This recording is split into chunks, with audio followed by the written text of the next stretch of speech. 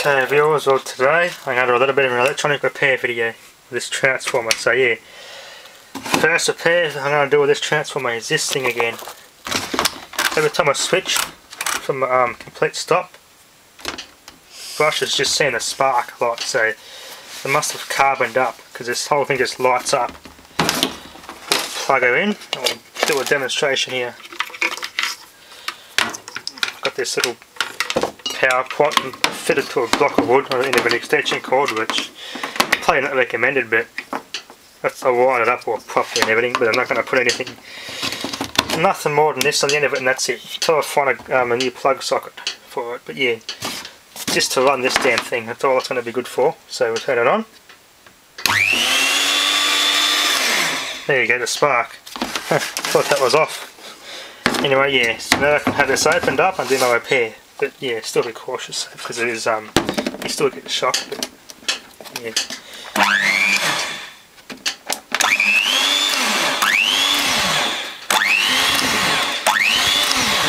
Yeah, and it's supposed to do that.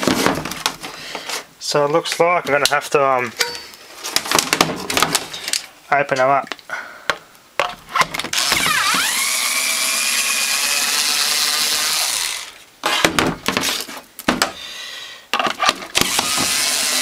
I'll have to clean up the contacts and the switch a little bit. I might need to put a silicone spray, but I don't think that's going to do anything.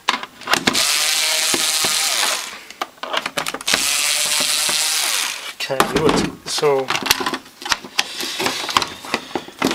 goes that way. Yeah, it's all dirty in there. Little Chinese thing, 230 volt, 50 hertz. Yeah, there's little contacts here just spark and light the whole thing up. But you can see those little contacts are pretty damn dirty. So what I'm going to do, I'm going to get a little a Q-tip, cotton bud, and just polish it up with some contact cleaner. Get those as clean as I possibly can. Okay viewers, well, get a little cotton bud. Now what we're going to do, we're going to have one end dry. Don't put anything on it, we'll just clean off the carbon deposit that this burnt caused by the spark. There's no contact there obviously because that's off.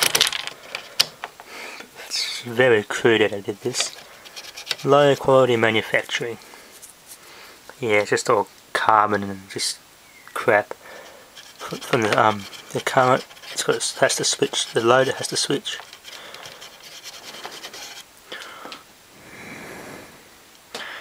Now that contact there, to clean that contact, I'll have to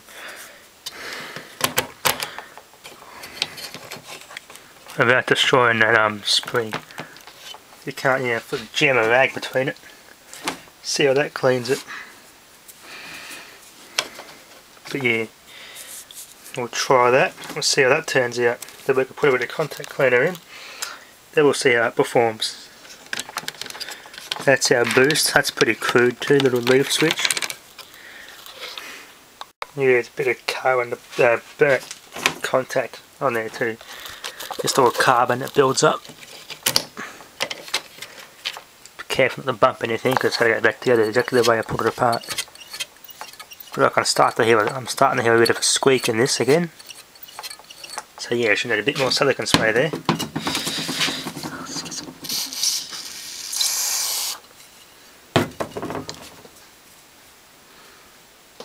Clean side of that.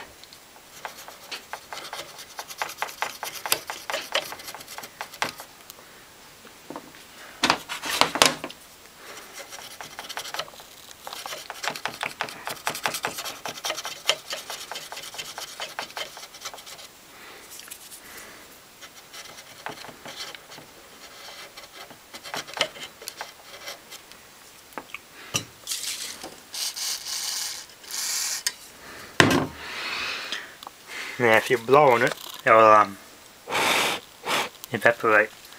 It's like a solvent type stuff. A bit like methylated spirits.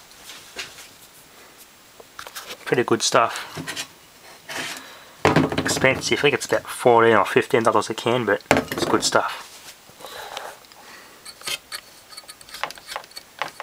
Okay, and then I've got to get to that inner bearing somewhere. I think I'm just going to put a bit of automatic transmission fluid in that. I used that last time, but it's starting to squeak again. It doesn't seem to have retained its lubrication properties. I'll just put a drop of automatic transmission fluid. That stuff's made for electric motors and electrical type of stuff in a gearbox, so it should be the same deal with this. So yeah, put some of that in here and see how that goes. I've actually happened to make use of these hair dye bottles, hydrogen peroxide bottles. They come in very useful for little things like this. So yeah, let's try and get a good spot where I can get the oil to go in. Just leaning up against the transformer. Yeah, pretty handy. Go up behind that back bearing if I can. That's gone in. You don't want to get any on the commutators either. The commutator, because they'll just make a bit of a carbonised mess.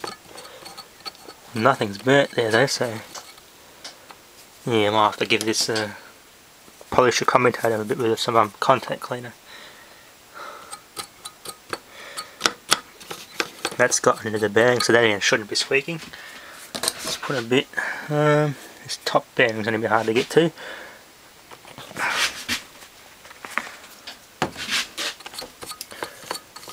Yeah, it's really hard because you've got all these bits of, all these gears and stuff in the way, but oops, wrong. I'll go this side if I can. Well, that bit missed. Try and run some down the shaft.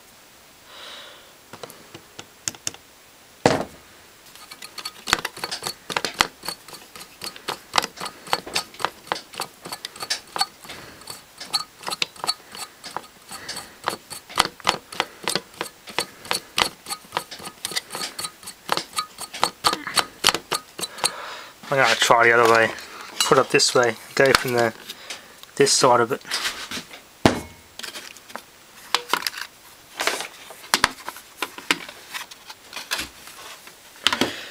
It's a microwave.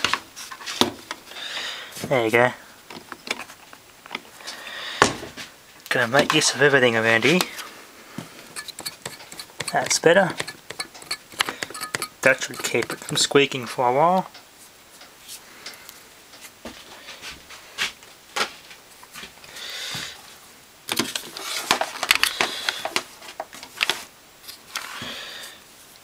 Now I'm gonna just give it a, picking up some stuff already off them. Yeah, give it a commutator polish. I think stick your finger in it with a rag on the end of it. Just turn it until it starts getting real clean. That might be your best option. Do that and just keep turning it. So yeah, I'll do that and we'll see how much stuff it will pick up. Yeah, or carbon deposits in the commutator, but that came up a lot cleaner than I thought. Let's put a tiny bit of this on. We'll give it another go. I'll go again. Let's try and do it on the camera here if I can. Put my finger in there. Finger against hard against the commutator, then I'll just keep turning it.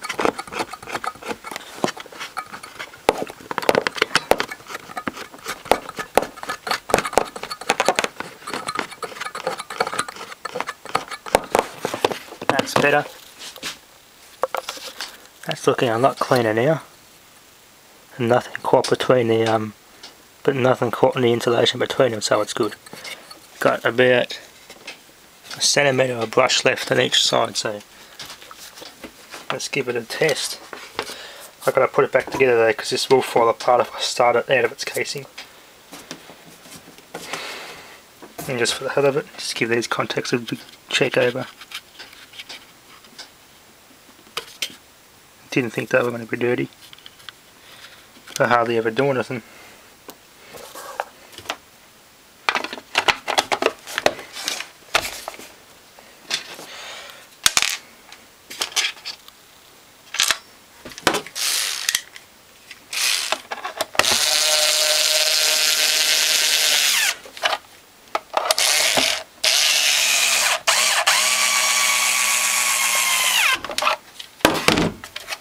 Not the easiest to do with one hand, but yeah.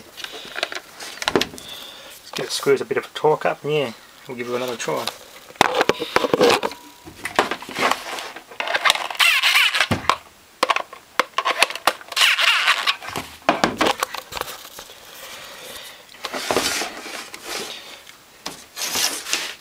That's off. So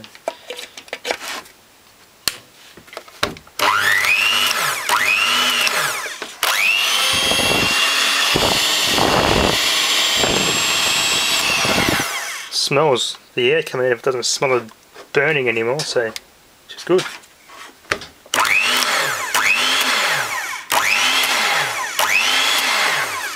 The spark isn't as bright or as intense as it used to be, but yeah, she's good. Oil working in the bearings, it should be fine.